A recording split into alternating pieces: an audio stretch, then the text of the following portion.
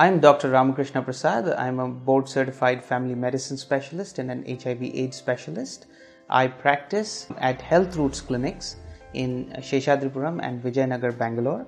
I also serve as a faculty in family medicine, HIV/AIDS and viral hepatitis at St. Philomena's Hospital in Bangalore.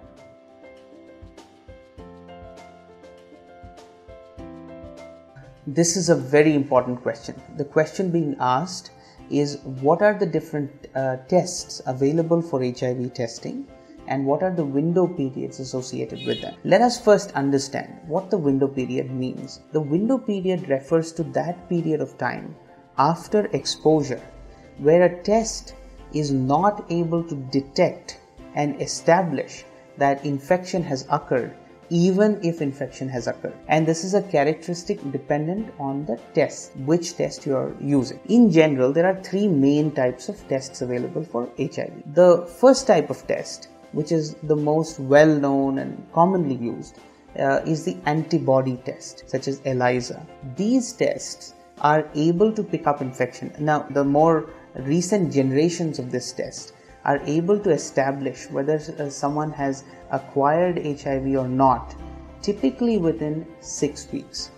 But most guidelines will tell you that the window period associated with this test arrive at about 99.5 to 99.9% accuracy is a 3-month period. That's important to keep in mind. Second type of test is a combination antigen and antibody test.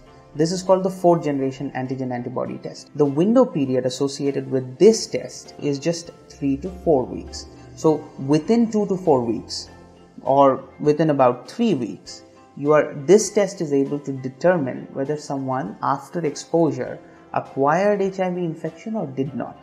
So the window period associated with this test, to be very conservative, that is to be on the safer side, is about 4 weeks. The most sensitive test with the shortest window period is the viral load test. The viral load test is the first test clinically available that can become positive. And the window period associated with this is between 7 and 10 days. So as early as 10 days after exposure, if infection has truly occurred, a viral load test or the Hiv-rna-pcr test becomes positive. So the window period associated with that is about 10 days. I hope that answers your question.